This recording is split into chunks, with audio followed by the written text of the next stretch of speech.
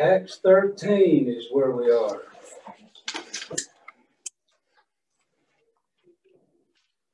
Acts 13.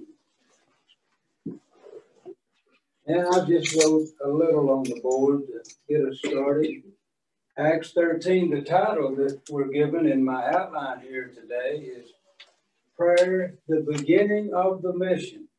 So when we look at Acts 13, the first 3 verses, we're going to see that they prayed before sending Paul and Barnabas out on this mission from Antioch. Now, Antioch became a great church, a strong church, located at a strategic location. They could send people out, into other parts of the world from there. Let's start by reading, if someone would, Luke 10, and I have verses 1 and 2, but if you'll read Luke 10, verses 1 through 3, and then drop down, and I think verse 9. So Luke 10, 1 through 3, and then verse 9. After this, the Lord appointed 72 others and sent them 2 by 2 ahead of him to every town and place where he was about to go. He told them, "The harvest is plentiful, but the workers are few. Ask the Lord of the harvest, therefore, to send out workers into the harvest field. Go, I am sending you out like lambs among wolves. Do not take a purse or bag or sandals, and do not greet anyone on the road. Heal the sick who are there, and tell them the kingdom of God has come near to you." That was 9. Verse 9, the kingdom of God. Now, the purpose of them going out, of them sending them out 2 by 2, was to confirm the fact that the kingdom was near. Jesus preached that the kingdom was near. John the Baptist preached that. He's sending these out 2 by 2 to preach that same message, that the kingdom is near.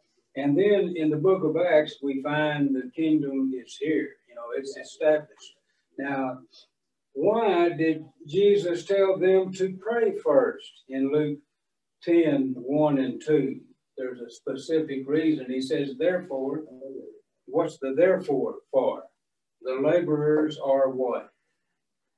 Few. Yeah. So he tells them to pray first. Of course, there can be other reasons. The laborers are few. And then verse 3, doesn't it say something about lambs among wolves? That's why I thought we would include verse 3. Don't you feel that way sometimes when, in regards to the church? The church is the bride of Christ. And when we read and study, the more we learn about the church, we learn how beautiful this bride of Christ is. And God's eternal purpose was to establish this church so all of us, all mankind, would have an opportunity to be saved. So he tells them to pray because the workers are few, there's a lot to do, and you are lambs among wolves. And I do feel that way sometimes. When you watch the news that Bonnie kind of referenced in his prayer, there's a lot of hatred in this country. And one group stirring up another group, so I won't go political on the class, but we all have our views about that, and hopefully we're tuned in enough to, as Christians, to try to just be a good example and do what we should to encourage others. A lot of that would improve if some of those people that are burning down buildings and even murder and what have you, if they became Christians, that changes their approach to life, doesn't it?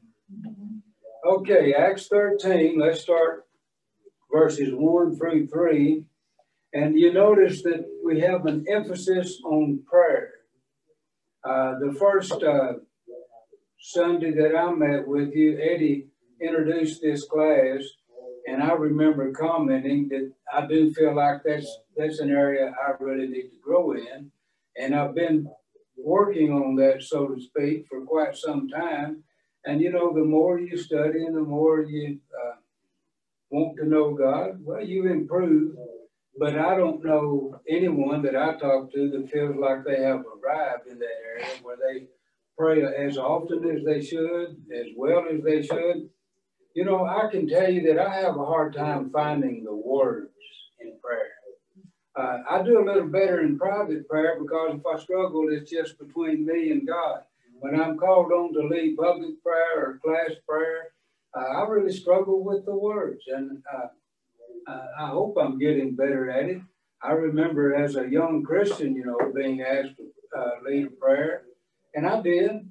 But, you know, a lot of men, not everybody, a lot of us, especially when you're first asked to lead a prayer, are very nervous because we do struggle in a setting like this to find the right words. Any comments on prayer before we start reading here?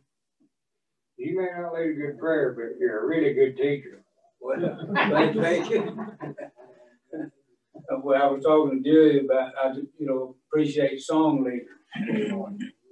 I've led singing, but I shouldn't. Yeah, it was in Littlefield, you know, and a small congregation, people do what they can, and what you may not feel comfortable, you just do it.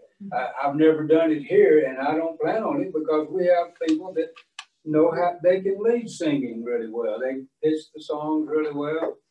You know, I could tell sometimes when I lead singing, I don't think I pitch that very well. I mean, everybody's going every which direction. So anyhow, we do appreciate the different abilities that people have.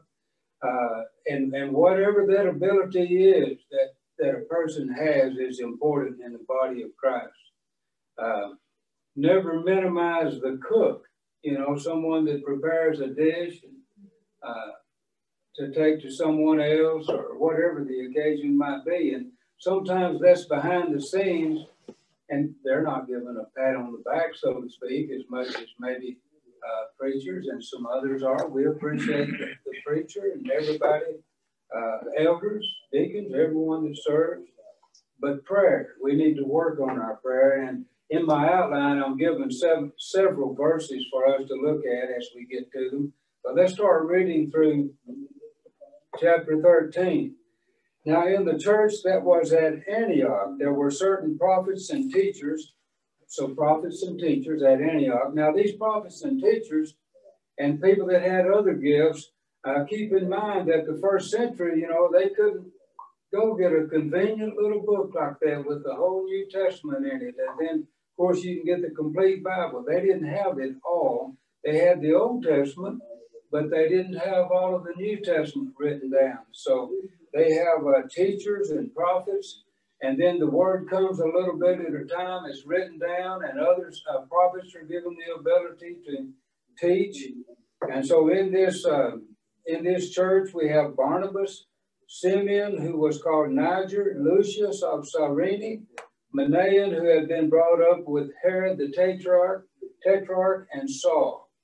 As they ministered to the Lord and fasted, the Holy Spirit said, "Now separate to me Barnabas and Saul for the work which I have called them." Then, having fasted and prayed, and the word prayed or prayer is the primary focus of today's lesson. It's not the only focus. We want to see other points as we read through this chapter 13. On this schedule, we have chapter 13 for today, and next Lord's Day, we have chapter 14. And that's Paul's and Barnabas, their first missionary journey. Then, having fasted and prayed and laid hands on them, they sent them away. So they fasted and prayed before this journey started, and then they sent them away. But they laid hands on them. Now, turn over to chapter 14, and I think it's verse 26 at the end of the mission. Verse 26. From there, they sailed to Antioch. They're coming back to Antioch. For chapter 13, they leave Antioch. They're set apart for this missionary journey. Now they make the journey and they're coming back to Antioch. From there, they sailed to Antioch, where they had been commended to the grace of God for the work which they had completed. So in chapter 13, we see they laid their hands on them and sent them away. That was for the purpose of commending them. The church at Antioch commissioned them, commended them for this missionary journey, and then they sent them away. So that was a way to, in a public manner, they laid their hands on them, they prayed for them, and sent them away. Now, in today's lesson, in the outline, we have a little bit about this idea of laying their hands on them. And the work of the Holy Spirit in establishing the church, there are different functions. And in Acts chapter 2, we see that those that obeyed the gospel, they were baptized for the forgiveness of their sins and received what? The gift of the Holy Spirit. So they have the indwelling of the Spirit. Now that's for Christians throughout time, from the first century in Acts chapter 2 to right now. When someone is baptized into Christ, they receive this gift. They receive the indwelling of the Holy Spirit. But the empowering of the Holy Spirit from the laying on of the apostles' hands, that was a different function.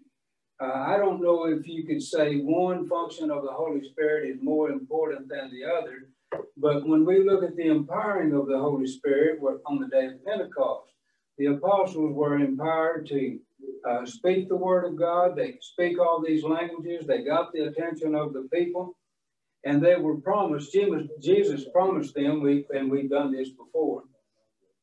We went back into the book of John, and we saw, Jesus said, if I go away, I'm going to send the Spirit to guide you. And they were to be guided by the Spirit into all truth. They were empowered with the Holy Spirit to preach and teach, to heal, to perform miracles and such as that. And it was to confirm the Word of God. And then for the first part of the book of Acts, the first 5 chapters or so, we see the apostles were empowered with the Spirit. And then eventually, I think it's Acts chapter 6, when the 7 deacons were selected and the apostles laid their hands on them. And right off, we see that Stephen, if you'll turn back over there, Stephen in Acts chapter 6, verse 8, back up to verse 6 of, not Acts 8, I'm sorry, Acts chapter 6. Acts chapter 6, verse 6. Whom they set before the apostles, that's the deacons, and when they had prayed, and there's the importance of praying again, when they had prayed, they laid their hands on them. Then the word of God spread, and the number of disciples multiplied greatly in Jerusalem, and a great many of the priests were obedient to the faith. And then verse 8, and Stephen, full of faith and power, did great wonders and signs among the people. Now jump back to verse 6 again, chapter 6, verse 6. The ability for Stephen to perform these wonders and signs was after the Spirit chose, the Holy Spirit chose through the laying on of the apostles' hands to give Stephen this ability to perform these great signs, which he did. And he gained an audience, and of course we know what happened. Stephen was very powerful in his preaching and teaching. And then what happened to Stephen with the approval of Saul? Stoned to death, wasn't he? Stoned to death.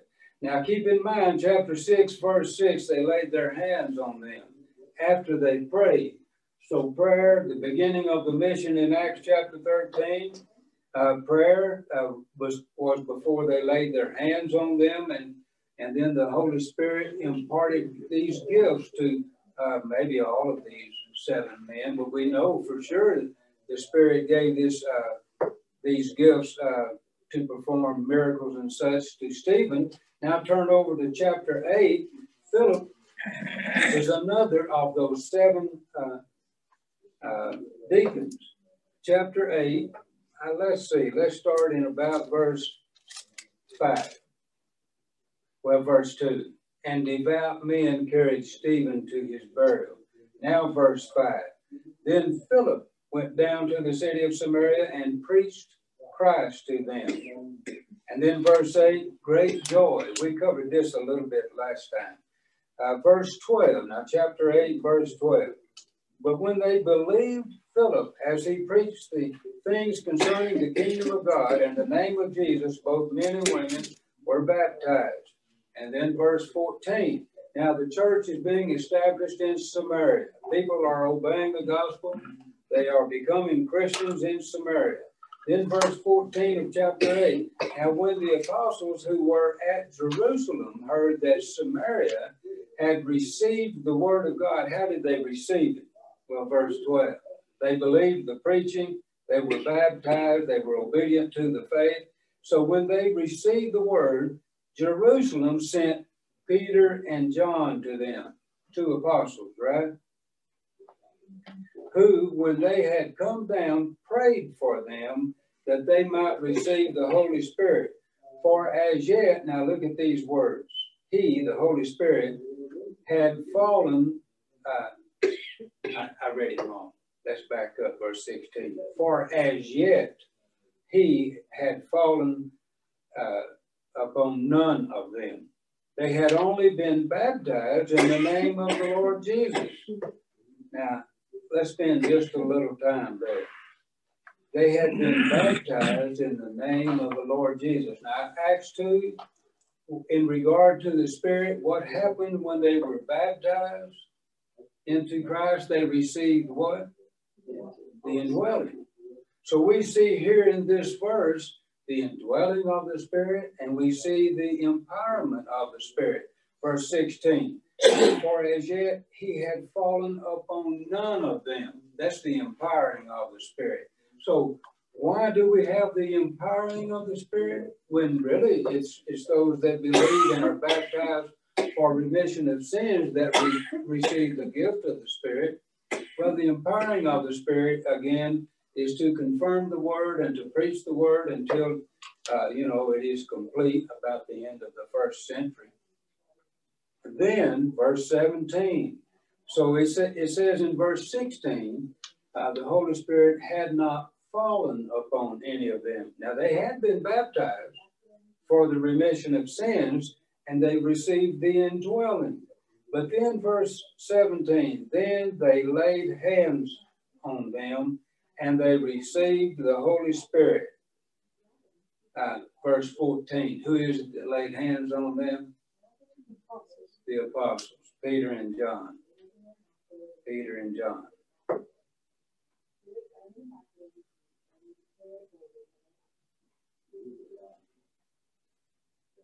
And then read a little further. Let's see what Simon acknowledges here. Verse 18. Still in chapter 8. And when Simon saw that through the laying on of the apostles' hands, the Holy Spirit was given. Now, the indwelling was when they were baptized into Christ, wasn't it? But this power, now look, and we can tell very clearly that this is empowering because Simon, he saw that he could receive this, possibly. Now, he doesn't get this ability. Now, Simon says in verse 19, give me this power also, that anyone on whom I lay hands may receive the Holy Spirit. But Peter said to him, your money perished with you because you thought the gift of God could be purchased with money. Verse 22, he was told to repent and pray God, if perhaps the thought of your heart may be forgiven you. Doesn't it tell us back earlier that he practiced sorcery, verse 9? But there was a certain man called Simon who previously practiced sorcery in the city and astonished the people.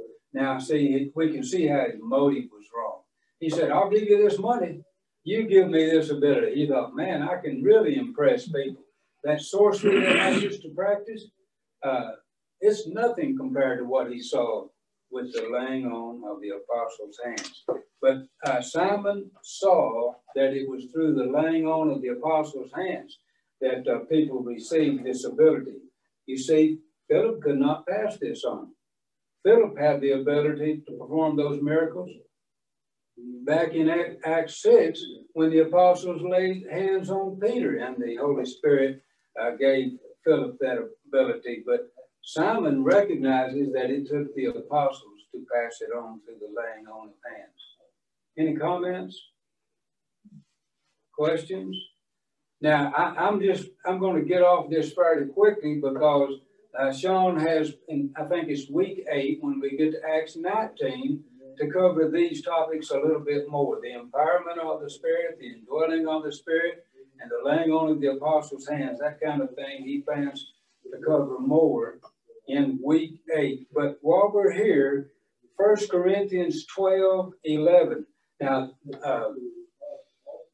all of the verses before that are connected, but for sake of time, if someone will read 1 Corinthians 12:11, then we'll read Hebrews 2:4. But 1 Corinthians 12, verse 11.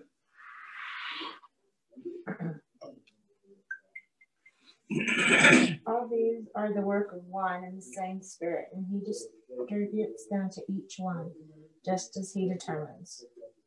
And he gives those gifts as who determines? As the Spirit determines.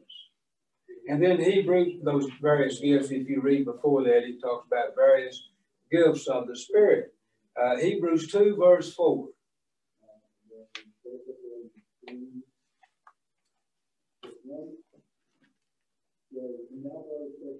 God will also testify to it by signs, wonders, and various miracles, and by the gifts of the Holy Spirit distributed according to his will. Distributed according to whose will? The Spirit, according to God's will. According to the Spirit's will, these gifts were distributed. So you see, Simon's error, he was motivated by pride. Something we all have to guard, most of us, I suppose, have to guard against is pride. He was motivated. He wanted that ability to do it to impress people, but the Spirit gave it to those whom the Spirit willed to have it. So, and he chose to do it through the laying on of the apostles' hands, but the Spirit is the one that gave those gifts.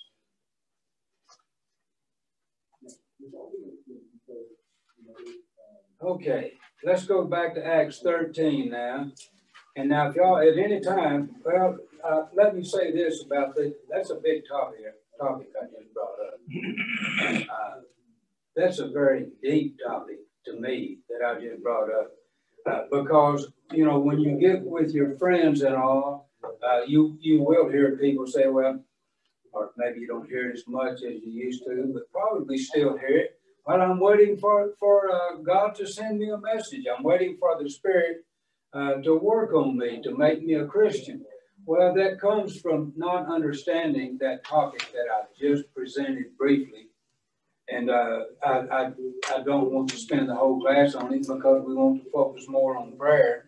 But I want to encourage each and every one of us as we read through the book of Acts to think about how the Spirit established the church in Acts chapters 1 and 2, and how the Spirit indwells us, then how the Spirit empowered others in the first century, how the Spirit worked through the laying on of the apostles' hands, and those things. And once we can kind of separate that out, the book of Acts and the Bible just makes more sense to us. So think about that as you read through Acts, and as we work up to chapter 19, and we'll cover that topic again. Well, I do want this, it's in the lesson here.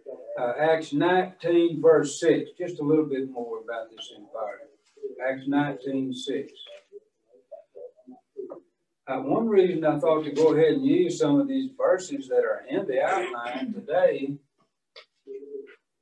because if we wait till we get to Acts chapter 19 and try to gain understanding on this topic, I think it's more difficult to get it all in one lesson. But if I introduce it a little bit today, and then you keep those things in mind as you read through and study on your own the book of Acts, then these things will make more sense. Now, in Acts chapter 19, this happens in Ephesus, 19:1. And it happened while Apollos was at Corinth that Paul, having passed through the upper regions, came to Ephesus. And finding some disciples, he said to them, "Did you receive the Holy Spirit when you believed?" So they said to him, "We have not so much as heard whether there is a Holy Spirit." Now that's interesting, isn't it? Now, as we read through this, now it may be easier for some than others. I think this is very deep It is for me, okay? It takes work, spiritual work, to discern this. So they said to him again in verse 2, we have not so much as heard whether there is a Holy Spirit. And he said to them, into what then were you baptized? So they said, into John's baptism. Then Paul said, John indeed baptized with a baptism of repentance, saying to the people that they should believe on him who would come after him, that is, in Christ. You know, we won't go back to this, but there's a lot more to connect right here. In Luke 10, 1 through 3, and then verse 9, he sent them out to proclaim the kingdom in verse 9. To confirm the fact, and if you read through the Gospels, you see that word kingdom. That was one of the favorite subjects of Jesus, of our Lord, when he preached and taught on this earth, the kingdom. You know, it's nearly here, he says. And then in Acts 2, the preacher says, it is here. Verse 5 of chapter 19. When they heard this, they were baptized in the name of the Lord Jesus. So, in other words, their baptism was important. Paul makes it important to these people at Ephesus. Verse 6, and when Paul had laid hands on them, this is after they were baptized. So he laid hands on them, the Holy Spirit came upon them. You see both topics here that we're talking about. They were baptized, just like the people on the day of Pentecost. And just like Acts 22:16, to have their sins washed away by the blood of Christ.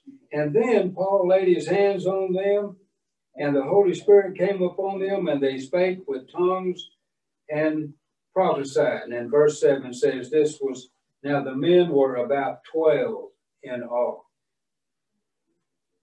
And then verse 8, again, come back to verse 9 here, the kingdom, the importance of this kingdom.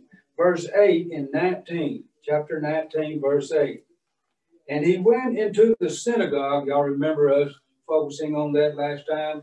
It's just a habit. It's a regular pattern for Paul and the other apostles. They find a synagogue that's,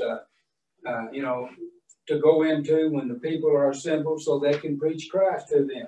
And he went into the synagogue, verse 8, and spoke boldly for 3 months, reasoning and persuading concerning the things of what? The kingdom of God. So they preach Christ. They preach the kingdom of God.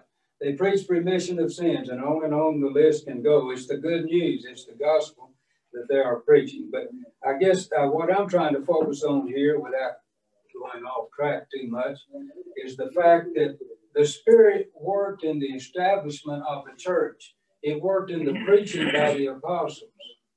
It worked in various ways. And when we study this, you know, you might enter your mind, well, which of these is more important? My understanding right now in my mind that you can't say one is more important than the other. It's the way the Spirit worked. It's the way God had planned in order to establish the church. But I do understand this. When I was baptized into Christ, I received the gift of the Spirit, the indwelling of the Spirit. These other things, when the word was accomplished, when it was fulfilled, when we had all of the word, these other things would diminish, would go away, wouldn't they? But for 2,000 years, anyone that hears the gospel preached and obeys the gospel, they can receive exactly what we have as Christians. Now, comments, questions? I'm either going to have to raise this up or sit back down. You so can raise it up. Yeah, I was raising it, yeah. Well, I'll sit down a little bit. Comments are welcome, of course.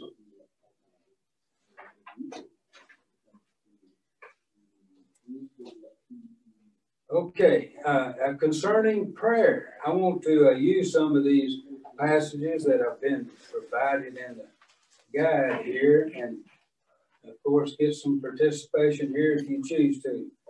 Call and prayer. Paul understood God's power at work through prayer. We pointed that out even in the scriptures that we just read about how they prayed before doing certain things, before laying hands on them. In Acts 13, 1 through 3, before sending Paul and Barnabas out. Who else went with Paul and Barnabas, by the way?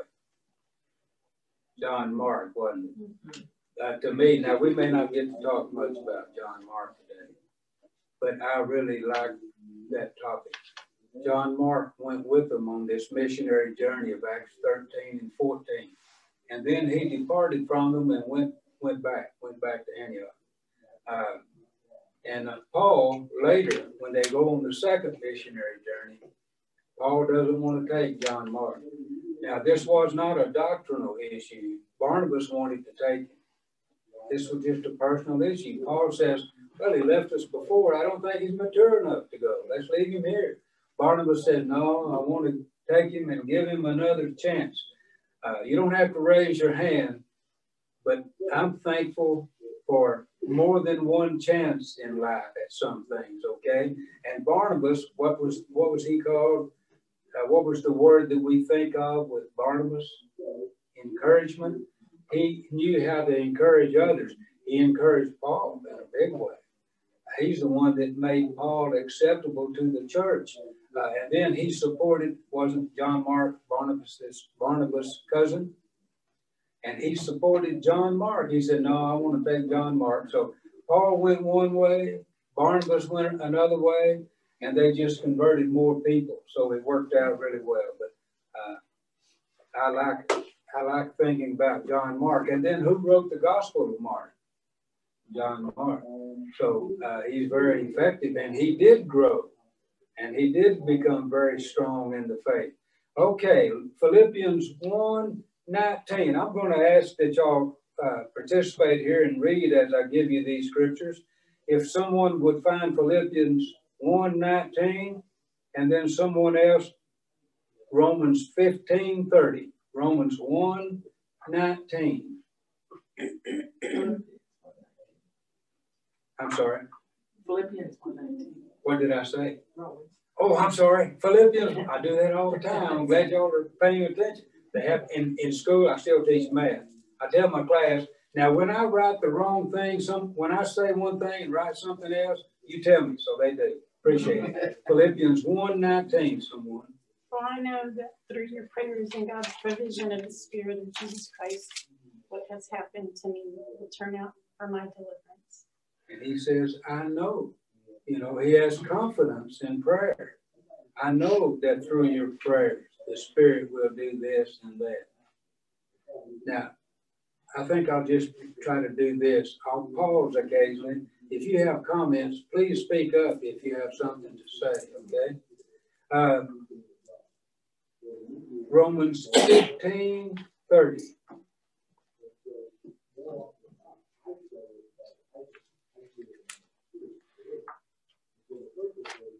I urge you, brothers and sisters, by the Lord Jesus Christ and by the love of the Spirit, to join me in my struggle by praying to God for me. And this translation says to strive together with me in your prayers to God on my behalf. Strive. You know, I don't speak Greek or anything, but that word strive, it may have the implication of what I was telling you earlier, that sometimes I just really have a hard time finding the words that I want to use in prayer, you know, and so it is something you have to work at. You strive over it, you know, and it takes a lot of effort on my part. Sometimes I have things on my mind that are easy to pray for. You know, it's easy to pray that God be with Kathy, my wife, in this chemo treatment. That's not hard. But when I think of my brothers and sisters in Christ and all of their needs and the fact that we are tempted in this world, and I do in my mind, when I pray, I do pray. It's been a blessing to have brothers and sisters in Christ for the last, I don't know how many years now. And some, I don't even know their name. I just see them occasionally. And it's encouraging. When you see someone you know is a Christian at the grocery store, does it kind of give you a boost? It does me. You know, I think, well, there's a brother in Christ or a sister in Christ. You know, we're all in the same boat. We want to encourage others. We want to be an example. And if you know other Christians around, you think a little bit about how you act and what you say, your walk with God. Any comments?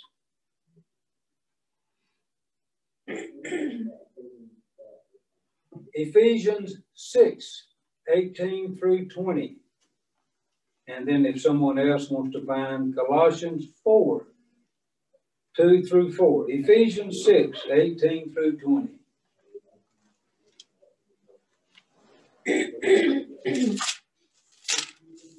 And pray in the Spirit on all occasions with all kinds of prayers and requests. With this in mind, be alert and always keep on praying for all the Lord's people. Pray also for me that whenever I speak, words may be given to me so that I will fearlessly make known the mystery of the gospel, for which I am an ambassador in chains. Pray that I may declare it fearlessly as I should. Now notice the words praying, prayer, supplication. Pray for the saints, all the saints. Pray for Paul. Pray for the preacher to find the right words. And to boldly proclaim the mystery of the gospel. To declare it boldly. Well, we know what that means. Mine says fearlessly. Fearlessly, boldly, fearlessly, boldly, not arrogantly, but with love. I find that sometimes I wonder if I said it in a wrong way, because sometimes you get a chance to say something to someone, and I don't know, I've done this more than once. I think, okay, now I don't want to be offensive, and then you say something as lovingly as you know how, and they're offended. So it's not easy to know exactly how or what to say to people, but we need to find a way to say something like the word fearlessly and boldly, to declare it, to proclaim it. Comments? He says, as I ought to speak.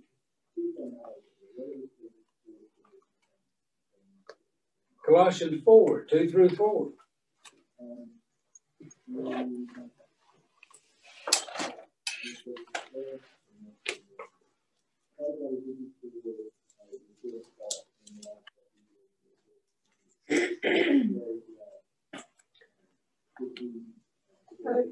Devote yourselves to prayer, being watchful and thankful, and pray for us too, that God may open the door for our message, so that we may proclaim the mystery of Christ, for which I am in chains. Pray that I may proclaim it clearly as I should. And this one says, make it clear, proclaim it clearly. We just talked about the work of the Holy Spirit in the first century in the establishment of the church, and how a person is baptized into Christ to receive the gift of the Spirit. And it says here he wants to be able to speak clearly. We do study with the idea of, we want to be able to just go point out the scriptures to people and to be clear on what the scriptures teach. We don't want to be confusing and cause confusion with others, with a brotherhood, with a class like this, or with someone that's not a Christian. We want to speak it clearly. We're going to run out of time here, but let's see. Let me read one that's from 2 Thessalonians 3, verse 1. And now, brothers, pray for us. Pray that the Lord's teaching will continue to spread quickly, and pray that people will give honor to that teaching.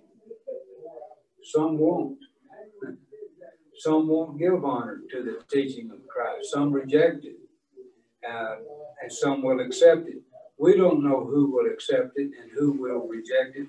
And we don't know, but haven't you heard stories, or maybe you've had relatives, they heard it for 20 years and then finally decided to obey the gospel? We don't know how it's going to affect people, but our responsibility is to live it and then, do our best to teach it to others.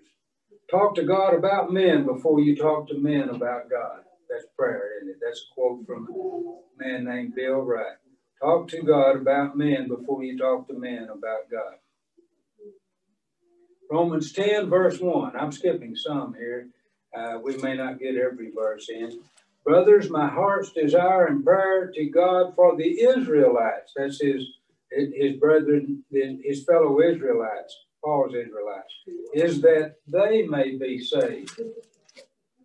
Well, that was his prayer for the Israelites. I'm sure that's your prayer for your relatives. That's my prayer for my relatives. We want their salvation.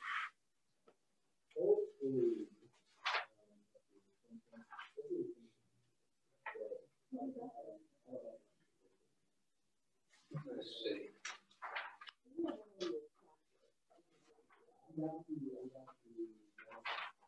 Would someone find Philemon, that one chapter book, Philemon, and read verses 4 through 7? It's about sharing faith. Philemon 4 through 7. I always thank my God as I remember you in my prayers, because I hear about your love for his holy people and your faith in the Lord Jesus. I pray that your partnership with us in the faith may be effective in deepening your understanding of every good thing we share for the sake of Christ. Your love has given me great joy and encouragement, because you, brother, have refreshed the hearts of the Lord's people. Deepen your understanding, sharing your faith, prayers, the word pray. And he says, I thank my God as I remember you. So we have a lot to be thankful to God for. Question: what keeps me from praying?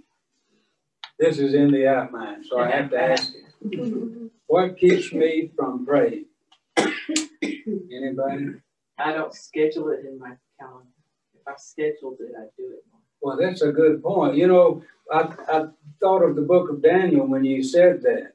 You know, he got in trouble. His political enemies got him in trouble about praying. But it was his habit to go open that window, and for him, he would look toward Jerusalem, I think it was 3 times a day, and it was a regular habit, a good habit, and go pray.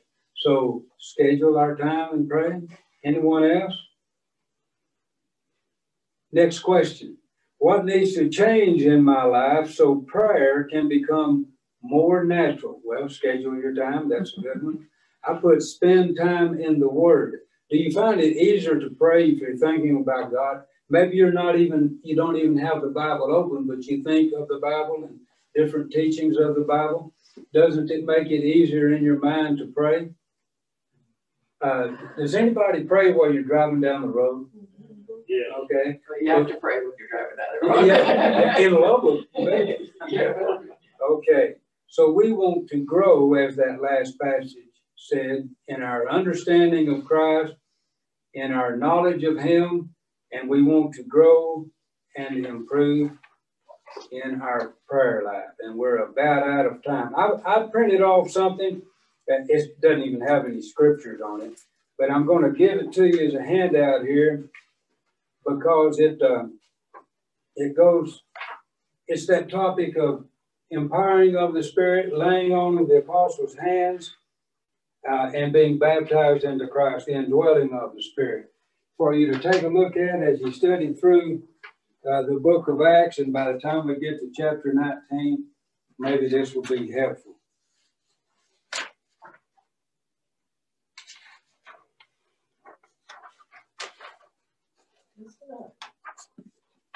If anybody gets one with writing on the back, give it back, because that's my research, and I don't want to redo it. I think I kept that up this year. All right. Craig, would you dismiss us in prayer, please? Sure. Let's pray. Our Father, we thank you for your many blessings. We thank you for your Son. We ask that you be with us and guide us and help us to always look to you for answers. Dear Lord, we love you. It's in your Son's name we pray. Amen. Amen.